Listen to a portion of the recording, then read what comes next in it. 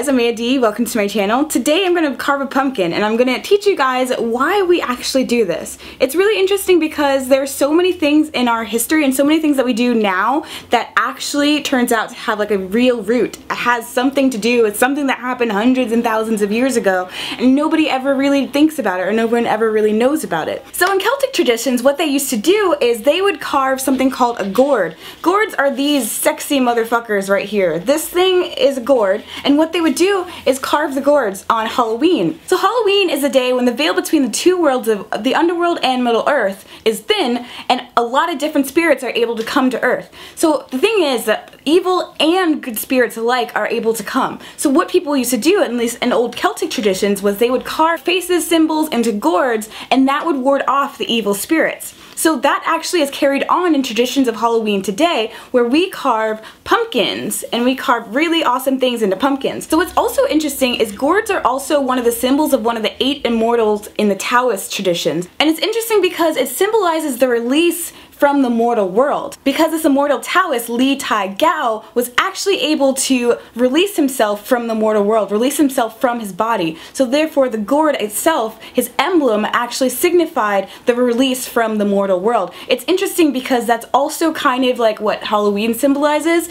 and also the fact that the spirits are able to come to this world. So it's interesting that these two different religions also come together with gourds in general. This one symbol of the gourd actually symbolizes the same thing in two separate religions. So what I'm going to do today is I'm going to carve this tiny little pumpkin, this really adorable pumpkin. I'm going to carve a symbol into this pumpkin. So I'm going to carve the pentagram, which is a 5-pointed star, and it's also one of the most powerful symbols of paganism, and it symbolizes power. I'm going to explain a little bit more about pentagrams and symbols and stuff like that a little later, but for now I'm going to paint this bad boy. I've never actually carved a pumpkin before because a lot of the times when I want to, my friends or someone's busy, some people think it's a little lame, like nobody really wants to do it, so I'm like, you know what, screw that, I'm going to do it myself on my own because screw what everybody else wants, screw what everybody else thinks. I don't care if it's lame. I like it. I think it's awesome, and it's got a really interesting back history and backstory to it. And yeah, my art school days are starting to come back. I got some of my tools. I got my nifty Sharpie. I have this knife and this knife. Hopefully they actually work. My boyfriend's all, oh, their knives are never sharp enough. I don't really like sharp things in my house, and I mean, they sound pretty sharp to me, so screw that. First, I'm going to start off with drawing the pentagram, and it's just a 5-pointed star, so it's very simple. Let's get a non-yucky part. So this, oops, alright, I already screwed up. Let's start again. Okay, that looks great, right?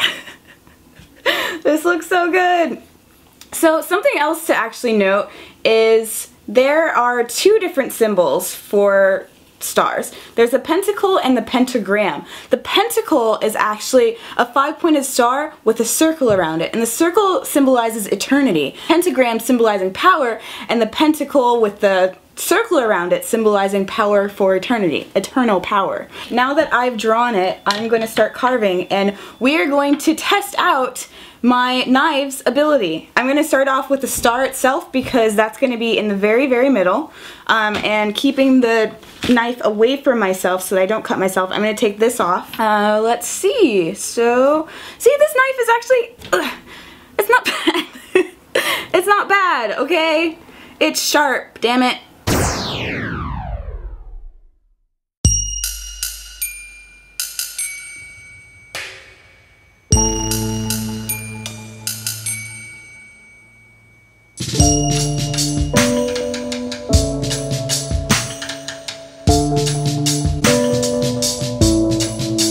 Alright, let's see. Oh my god, it actually worked! Oh my god, yes!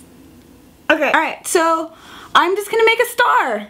Yeah, let's do that. And maybe I'll just paint on the other part because you see what I just did? I am almost about to destroy my pentacle. So I'm just gonna paint this and hope that my pumpkin magically glues itself back together with my black paint.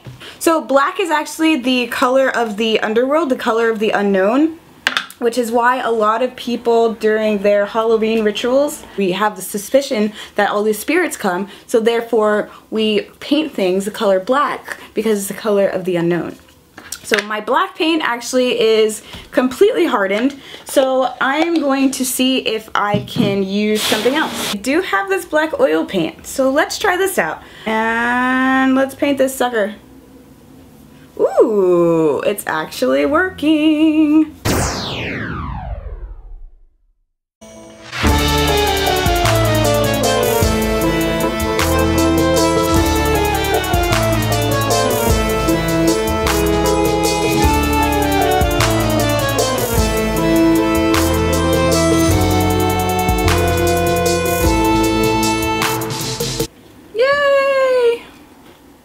Oh my god, I did it!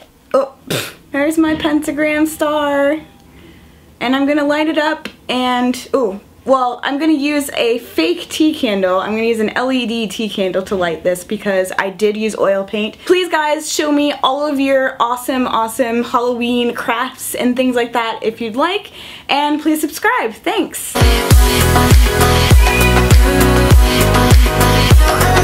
My hands are black. Ooh.